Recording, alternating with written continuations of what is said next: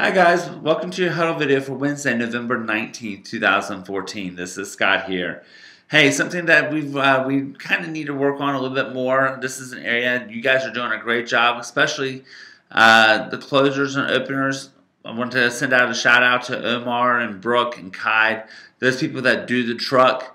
Really appreciate y'all's hard work. You guys always make the stock room organized. You make the up there on the up there where we keep our sauces and our forks and knives and spoons and all the condiments. You guys do an amazing job keeping it organized. However, we as on the front line need to make sure we help them out. If you see a box that's empty, let's take it out. If you see a box that has one thing in it, take the thing out, put it on top of the new box, and that way they have less to do when they come in. Also, if you see an empty box on the floor, let's please make sure that we are taking the trash out.